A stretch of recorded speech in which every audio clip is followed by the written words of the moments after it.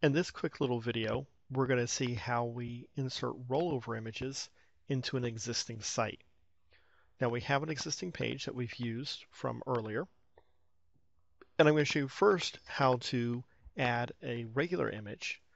First, I'm going to replace the header and go to my insert bar, choose Insert Images, select my header image, say OK.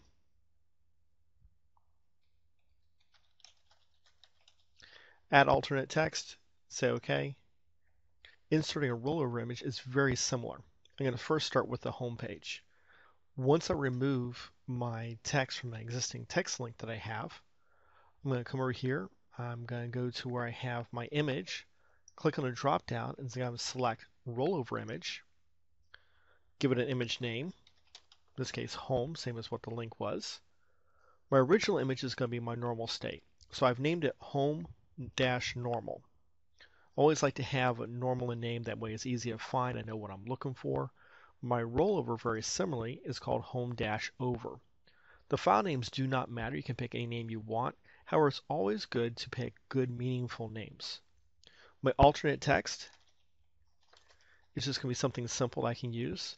I'm not going to worry about a link at this point. Dreamweaver will put in a hash symbol for me automatically until I go in and update that link at a later time. Say OK. And here is my home button. Now if I go and do a rollover right now inside of Dreamweaver, you'll notice that nothing happens. This is because I am in design view. If I go to live view, rollover, you can now see that my image is working as you would expect. Uncheck live view, and I will repeat for my other buttons as well.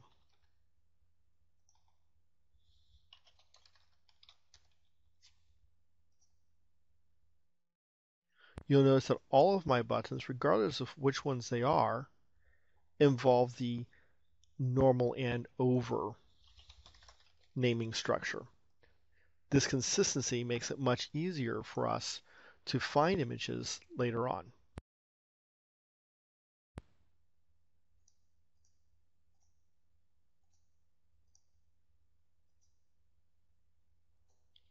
When I'm done, all my roller buttons now work as you would expect them to.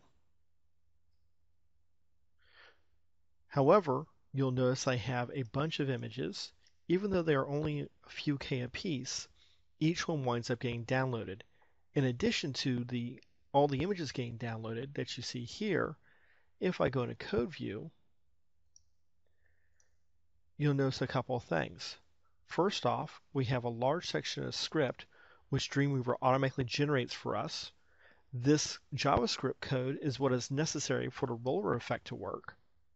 You'll also notice down here where my images are, instead of just having a link with the image, I have information regarding the link and the rollover, as well as to swap it.